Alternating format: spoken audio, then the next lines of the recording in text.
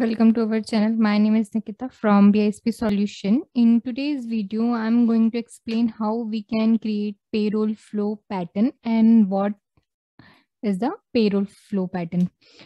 So let's start. The payroll pattern combine payroll tasks together with payroll cycle. Payroll task can be manual intervention, processes, report, etc. A payroll flow pattern links together a sequence of automatic payroll processes and reporting tasks and manual tasks such as verification tasks. A payroll flow pattern can run as a single automatic task or as a pattern with many tasks, which we can say multiple tasks. There are seeded flow pattern, which typically include critical processes like payroll calculation, prepayments, and other payroll processes. User created flow pattern can be created either from without copy or by copying an already existing flow pattern. The process is like that. First, you have to create the flow pattern. After creating the flow pattern, you have to create the security profile. For that, flow pattern.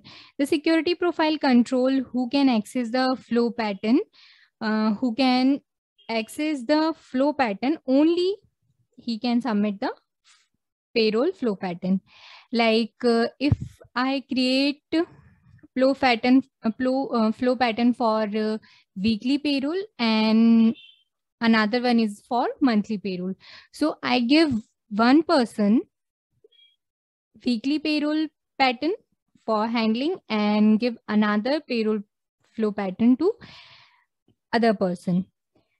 Then after the payroll creation of the security profile, then the person who have the access the payroll flow pattern can submit the payroll. And after the submission of the payroll flow pattern, it generates the checklist where we can monitor the flow pattern.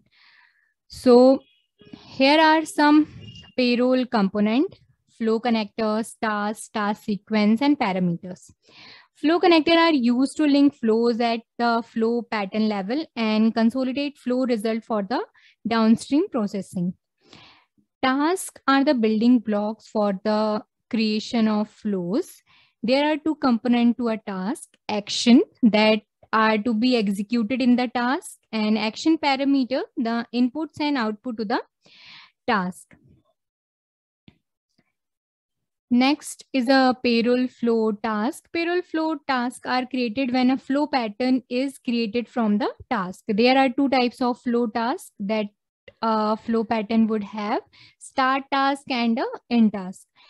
And it has two types of tasks: single task and multiple tasks. In single tasks, you can see here it has only one task: run gross to net report. And in second one is a multiple task. Multiple tasks ordered in a sequence that correspond to a phase of a typical payroll activity. So here you can see it has a multiple task. Like first it is start the task, then calculate payroll, verify payroll result, and run gross to net report. And after that, end the task. So next is a payroll flow parameter.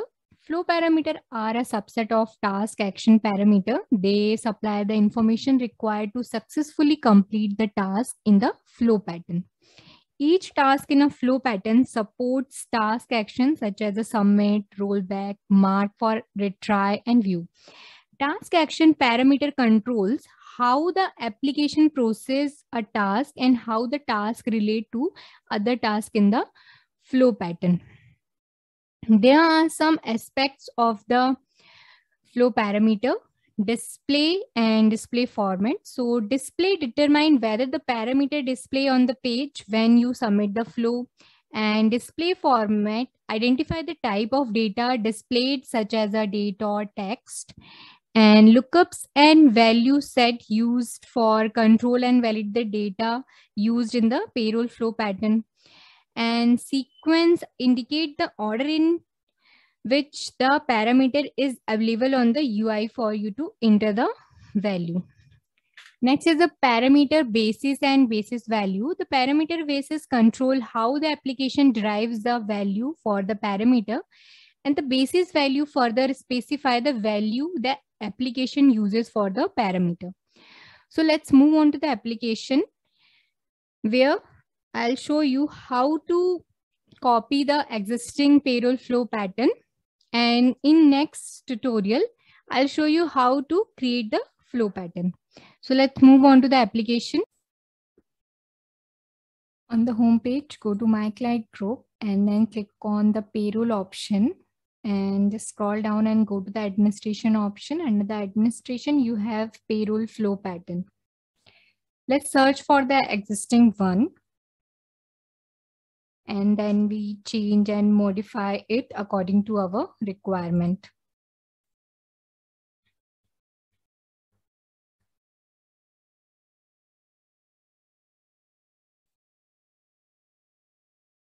Click on this. And then click on the edit option. Just go to the task here. You have the run deduction report. If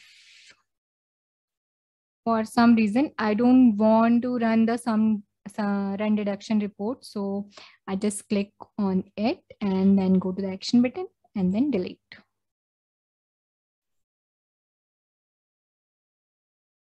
Then we have the 3 tasks now, and if I want to add another one, click on the action button, and you can also click on the plus icon. Then search for the task type. Here you can see the task type and search.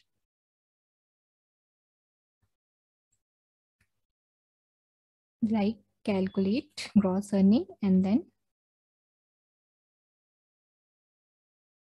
done. You can see here the calculate gross earning is added here. Then go to the next page. Here the sequence of the task is changed when we add the calculate gross earning. So just select first one and then click on the edit option. Here select the calculate payroll and then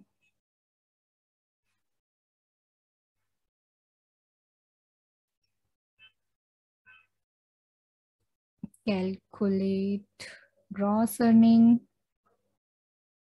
then calculate run gross to net report, and after that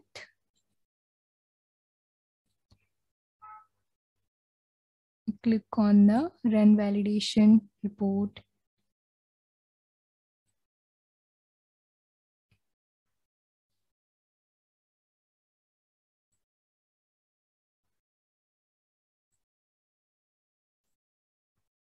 And so this is how we sequenced our task. So let's go to the parameter. Here, if you want to add parameter according to your need, you can add here, and otherwise go to the connected flows option. So here is the calculate payroll. Payroll run is automatically connected. If you want to add any other connected flows, you can add just by clicking on the add icon. Then click on the submit. So this is how we can create the payroll flow pattern with copy existing payroll flow pattern. I hope it is clear to you. Thank you so much for watching.